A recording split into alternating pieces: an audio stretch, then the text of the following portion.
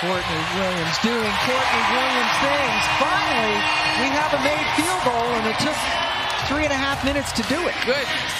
It's good execution by both ends. Shots just aren't falling.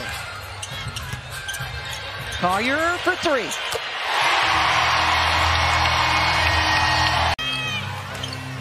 They're a team that is known for being unselfish, but probably to a fault on that possession. Carrington lost it.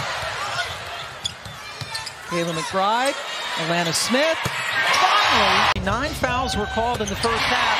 Even with all of the physicality, this is the biggest lead of the game for Minnesota with Courtney Williams' bucket. The personality of this Minnesota team, for many of these players, has been to have to go get it out the mud. And finally, Nafisa Collier gets another field goal to fall. Sweet turnaround that is almost impossible. Wow, this is the physicality of this one. There's that jump shot we just talked about. Going left or right. Shot of her there, great staff. Rebecca Brunson. Lane Powell.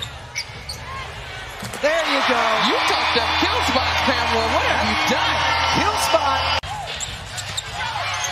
Smith in trouble in the paint. Williams with a two. Kill spot.